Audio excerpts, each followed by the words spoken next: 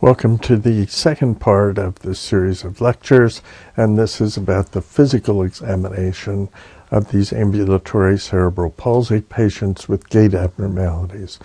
Because prior to doing your gait analysis, you have to first perform a history and a focused lower extremity physical examination with some special tests that I'll go over with you here. So the first thing I do usually is watch the patient walk, not to do a full gait analysis, but just to get an overall impression of their strength, stamina, and major deformities. I want to see what their balance is like, and as I mentioned earlier, she's holding her hands out, which may be an underlying problem with balance, or may be due to the structural and dynamic deformities that she has. Next, we want to categorize what the severity of her CP is, and she would be a GMFCS level 2, which we'll go over in just a moment. And then we want to see what type of tone abnormality she has. Is she just purely spastic, or does she have any degree of ataxia, balance problems, or athetosis, which is uncontrolled movements. So the GMFCS, Gross Motor Function Classification System, has become an important part of management of patients with cerebral palsy because it gives us a handle on how severe they are. So it goes from the mildest, who manifest minimal gait abnormalities and functional abnormalities, which are classified at GMFCS level 1, through the most severe, who basically demand total care and are unable to even control a power wheelchair. This was developed 20 years ago in 1997 by the group led by Bob Polisano and Peter Rosenbaum, and has become a standard which has been replicated by many other investigators. The important thing to remember is that this is not an outcome measure. This is just used to classify patients and give you some idea of the degree of impairment that they have. If you want to use a corollary of this, but from the same group, there's a GMPM, Gross Motor Performance Measure, that's also been published that can be used as a reliable outcome measure. So after doing this brief sort of introductory examination, we do a more thorough physical examination. And this is the sheet that our gait lab personnel use to record the physical examination findings, and it's really exceedingly useful. You may not want anything this detailed, but you should have a matrix that you can put the major findings of your lower extremity physical examination into, so that if you want to go back to see how a patient's done following an intervention, or you want to see whether they've remained the same, deteriorated, or improved over time, you have this data here. So that this includes range of motion, strength by standard measures, spasticity, and then other special tests which we're going to go over. So when you measure joint range of motion and muscles for spasticity and strength, to measure the range of motion, use a goniometer. Your estimation is not as accurate as you may think, and if you want reliable data, try and make it more reliable by using an objective measure. So I've been talking about spasticity. What is spasticity? Spasticity is velocity-dependent tone. So as you move a limb through a range of motion with increasing speed of muscle stretch, there will be a resultant increase in the tone and increased resistance to movement. This is frequently manifested as a catch, that is a bit of a hard stop followed by an ability to slowly extend the joint farther. Contracture, however, is limitation of range of motion of the joint. It's not velocity dependent. There are multiple causes for joint contracture, but it's a limitation of the range of motion through a joint compared to the norm. Rigidity is different than spasticity in that it's increased tone throughout the entire range of movement, which is not influenced by the speed of movement. And this is usually seen in the GMSCS 4 and 5 patients who have some degree of dystonia. Spasticity may be quantified using the modified Ashworth scale, which I won't go over in detail, but you can find a reference to, which ranges from 0, which is normal or no increase in muscle tone, to a 4, where there is major increase in muscle tone throughout both flexion, extension of a joint.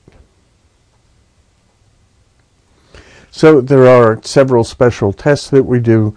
The first one is the popliteal angle, here demonstrated by Rosemary Pierce, who was director of the Gait lab at the Portland Shriners Hospital for many years. And with the hip flexed 90 degrees, the knee is extended, and the popliteal angle is the deficit from full extension when doing this range of motion. And you see she does it slowly here after doing it quickly. So there's a grab indicating spasticity at 90 degrees, but then 45 degrees more of motion until you reach the end of range.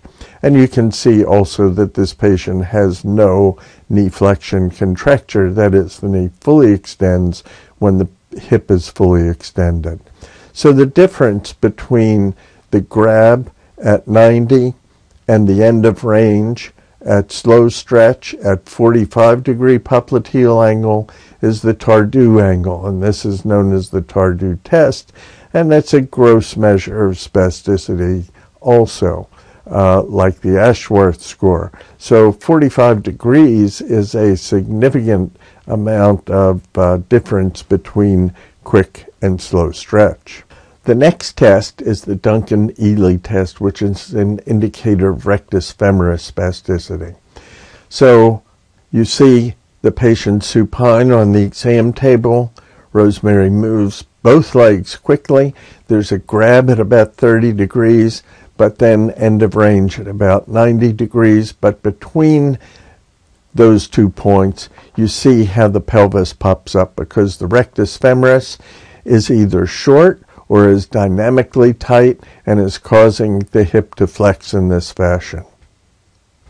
You know that it must be the rectus femoris because the other quadriceps do not cross the hip joint, only the rectus femoris does, and so tightening the rectus femoris will cause this to happen. Here's the same patient postoperatively having her rectus femoris transferred to the iliotibial band, and you can see that she still has a grab at about 30 degrees, indicating some spasticity in the other quadriceps, but her rectus femoris is no longer tight because with continued motion, the pelvis does not go up in the air. There's no forced hip flexion.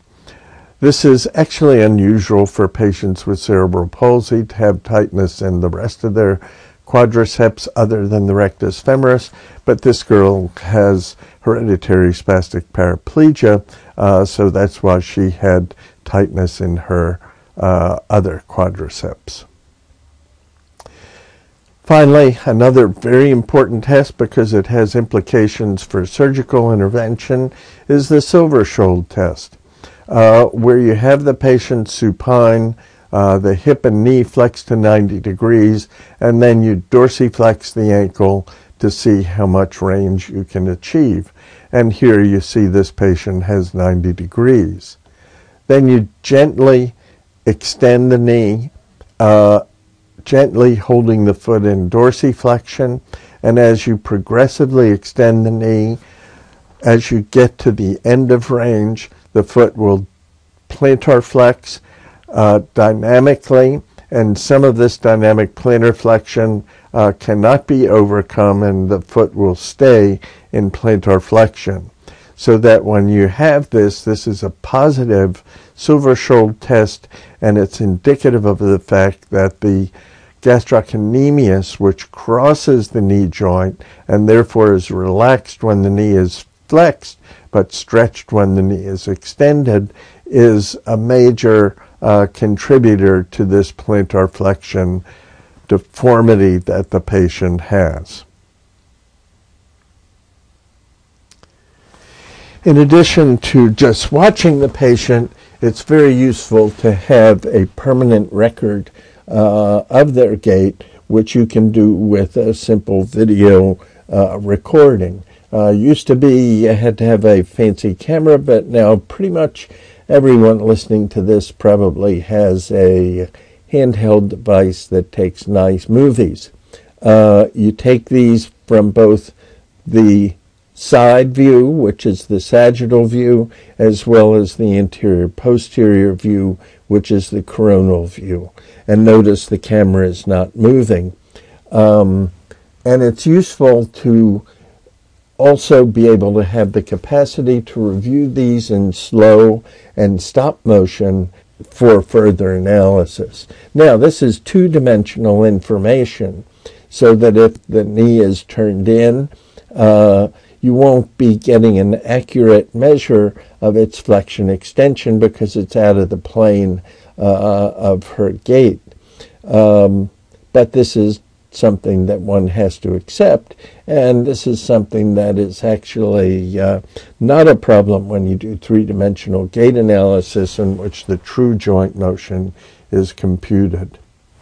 Finally, you can study velocity by timing how long it takes the patient to walk a 10-meter distance by putting two markers on the floor 10 meters apart, having the patient start several steps behind the starting point and continuing to walk several steps after the ending point, but time them just for the 10 meters, and then you can calculate their velocity, which is a very important parameter for children who want to keep up with their peers. So this brings us an end to the second part, and we'll be continuing on with part 3.